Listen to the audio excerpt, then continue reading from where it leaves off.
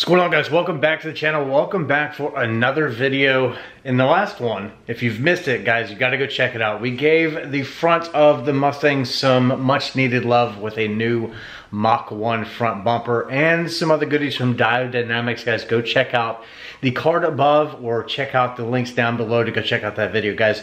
It turned out amazing. Mach 1 bumper from Extreme Online Store and some goodies from DAVIDSON. With a couple of mods, we really transformed the exterior of the car, man. It just turned out so well. But in today's video, we're gonna be deep diving a little bit into the interior finally. Really cool custom modification for the back seat. We're gonna delete it. We're gonna do something a little bit different than we've done before, though, working with EMP Parts. Guys, they sent me out a rear seat delete, something that I've not ever seen in person. And I gotta tell you, I'm pretty impressed. If you have like a logo or something like that you want to engrave into the rear seat portion of that seat delete, you can do it, and it's very inexpensive, and the turnaround time is like a few days. From EMP Parts, guys, go check out the video descriptions down below and check out this fresh, cool custom seat delete for your S550 Mustang. But what makes this a little bit different is it's like an ABS textured plastic, so it's going to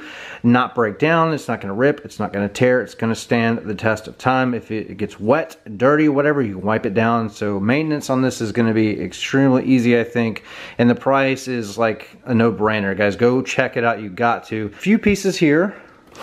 Got the rear portion hard, so you can put some heavy stuff on the back and it's not going to like sink or, you know, whatever, misshape if you want to stack something on top of it, so you can still use the back seat. You got your hardware here. We're going to dig through this. Looks like it's going to be a pretty easy install, but the highlight here is check out the engraving. So this is hard, okay, and they have engraved our logo into the back portion of this seat delete. So let's dive into it, guys. So it's pretty simple. We're going to rip out the back seats and go through the whole process, but I'm pretty excited to get this into the car and dress up the interior a little bit and make it a little bit more show worthy, guys. So let's get into it. Let's start ripping the interior parts. Most of you will know how to do this, but to get a rear seat out of an S550 Mustang, very simple. So you're gonna feel this cavity down here is like almost like a button you can push in, lift up. Do the same thing on the other side.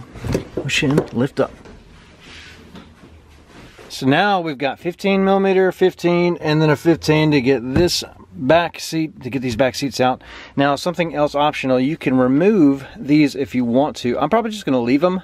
It looks like they're actually plugged into the harness here. I don't remember that being on my 2019 back when I had it. This is a 2022, so maybe this is something new. So I'm just going to leave it. Should be fine anyway. And if I ever want to go back to stock seat, it's already there. Less work I have to do.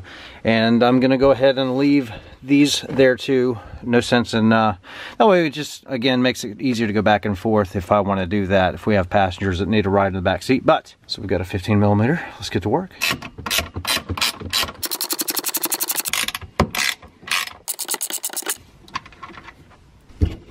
Pull your tabs, and then you got your last one down here. All right, rock and roll, guys. So next step, the cool thing about this is we don't have to cut or modify really anything. So I've had seat deletes in the past where you have to cut and modify, do all that. This one you do not have to. So you're gonna take this, line it up. You don't have to take these out. So again, makes it easy to go back and forth. It's gonna literally slide on like that. Then, all right, then you've got these little spacers, okay? So these are literally gonna go in here like this to kind of lock it down in place. All right, and then the icing on the cake is this other plastic bracket. It's going to dress it up, and it's going to keep those tabs in place just like that. So it's nice and tight, not going to go anywhere, not going to rattle. Good to go. All right, so the bottom portion, this is where we have to get everything to fit a little bit more secure. So the existing studs that we took off those 15mm nuts, see these holes? We're going to slide them in once we get it all lined up, including that center one there that you can see. Okay, so center bolt is going to be the one that you took out, your stock OEM. It's just going to thread down, okay?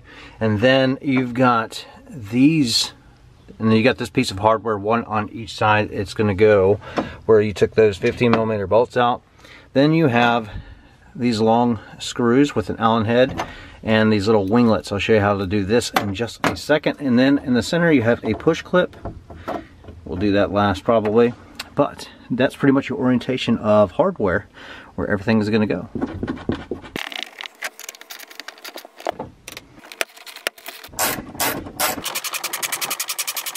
Alright guys, so this piece of kit here, you can take your winglet, you're going to one hand hold it underneath, feed this through, and then thread so that it's in this orientation. Just a few threads so that it doesn't fall off, and then you're literally going to shove this down into that hole. And that's where the kind of the locks were on the bottom of the OEM seat.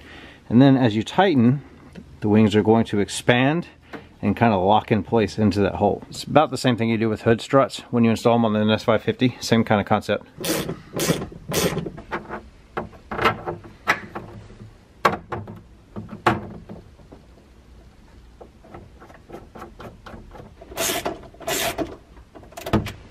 Last piece of kit is this push pin. Push it down, pretty simple. You're good to go. Alright, so final thing to wrap it all up is just make sure everything is tightened to the spec that you want, and that's pretty much it, guys. Alright, a final look, here we go. I love the engraving, guys. Really cool if we could get like maybe the center painted. Maybe that's an option with them. It's a very solid fitment here, so it goes all the way up to the edges. I really like the fact that we don't have to modify anything. We don't have to cut anything. It's easily reversible, and I like the material. I like the design. I like the functionality of it. Yeah, let's take a seat. Let's see what we see. Oh yeah, that looks killer, guys. So check that thing out, man. That looks really good. Love the engraving. I love the functionality. I really like the fact that we don't have to cut or modify anything, because other seat delete companies options out there, you have to cut and modify, you have to do stuff like that. This, you don't have to do that. So pretty cool that we're still using those top brackets there, and you just got that cover, that lock piece to go in between.